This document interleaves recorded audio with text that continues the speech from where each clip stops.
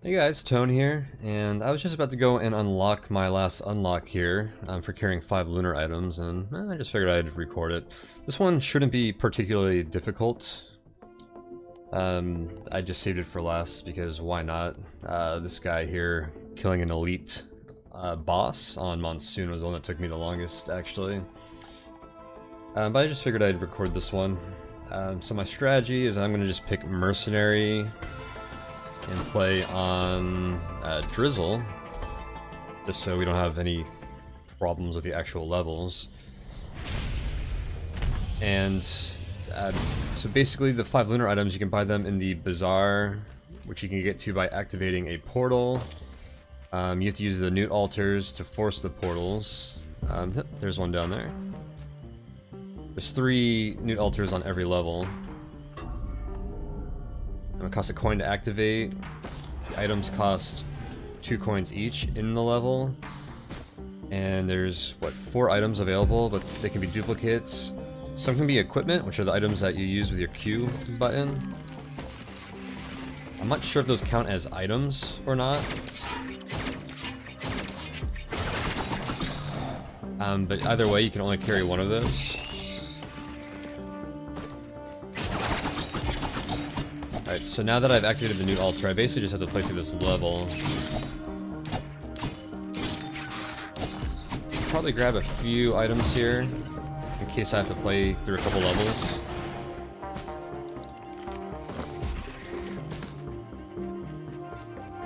Just grab whatever's on the ground here, I don't really want to spend too much time on it. There's our blue orb from activating the Newt altar.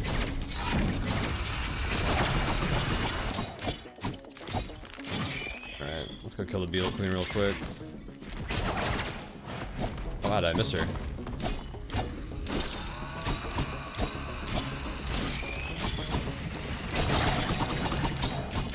What a great time to have a war banner.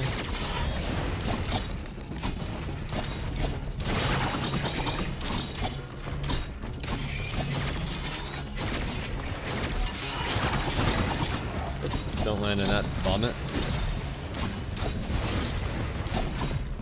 Crocus Spit is quite deadly.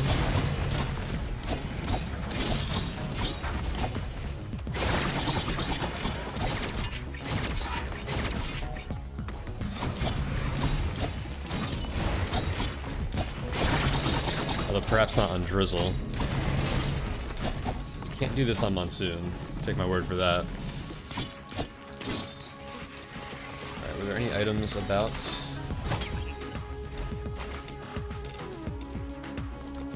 ATG missile.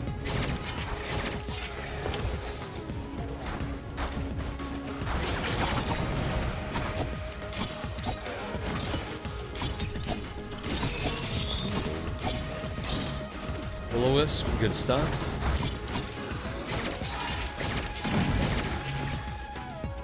And we'll take the portal.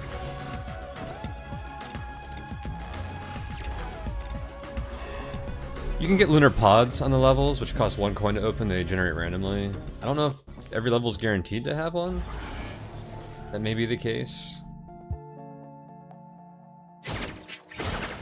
Alright, I thought I could make that jump.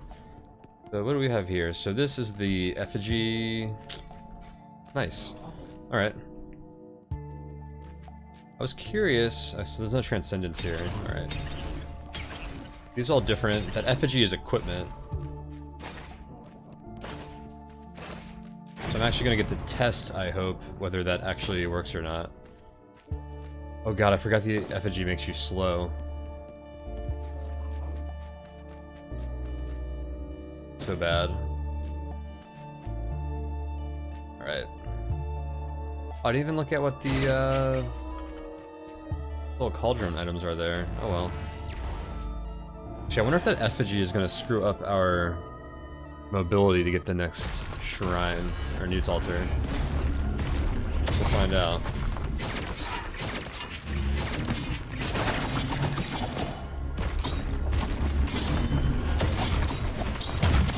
Alright, so first we need to find our Newt altars. What do I have here? I have the Brittle Crown, which messes with our gold. You gain gold on hit and lose gold when getting hit. That's not the way I thought I was.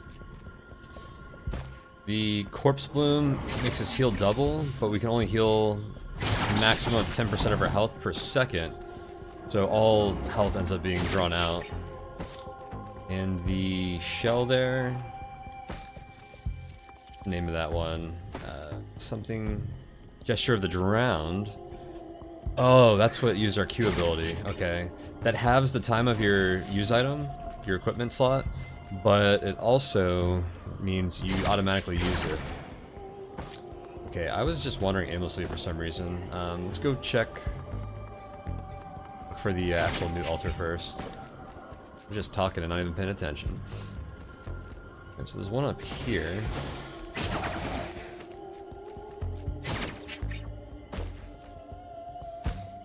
There it is. You can also find one on top of one of these pillars. That pillar right there can have one. And there's another one behind one of these doors, and it's like underwater. It's actually pretty well hidden.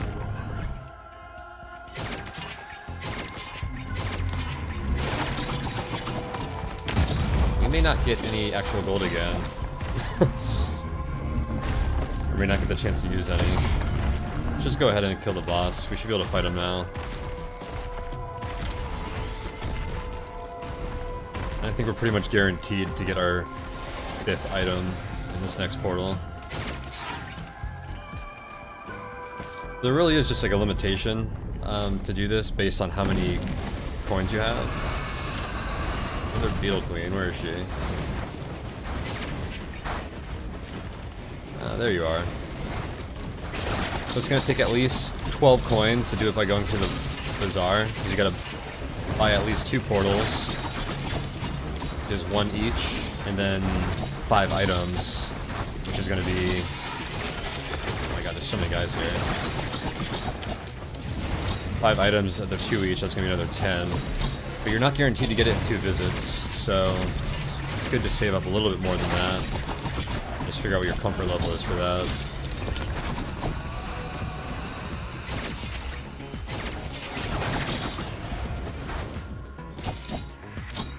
And the reason I went with Mercenary here is because he's the only character that can get to all of the new altar locations right from the start of the game. Everyone else has to get various mobility items. Alright, let's just wait for this teleporter to charge.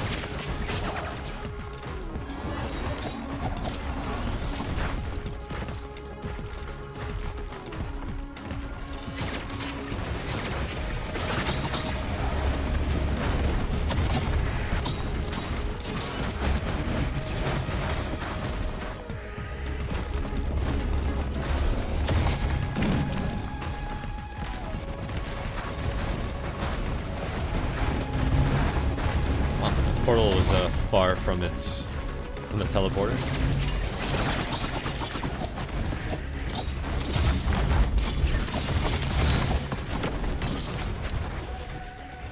Did we not enter it? I'm sorry, I thought I hit the button there. Appears I did not.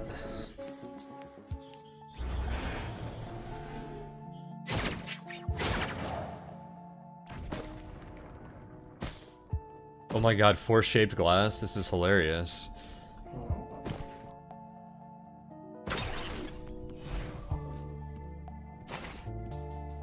Interesting, okay, so yeah, use item equipment does not count for that. It has to be an actual item, which means I have to grab another shaped glass.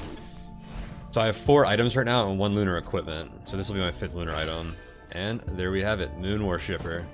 We have 5 lunar items in a single run, and shaped glass doubles your damage, but it halves your health. So we are capped at 77 health right now, which is kind of hilarious. What do we have over here? Some bands, Happiest Mask. Fun stuff. Well, I'm gonna just keep playing this run because it's gonna be insane and hilarious, and I'll probably die right away with 77 health. But thanks for watching. And yeah, I just thought that'd be a fun little video.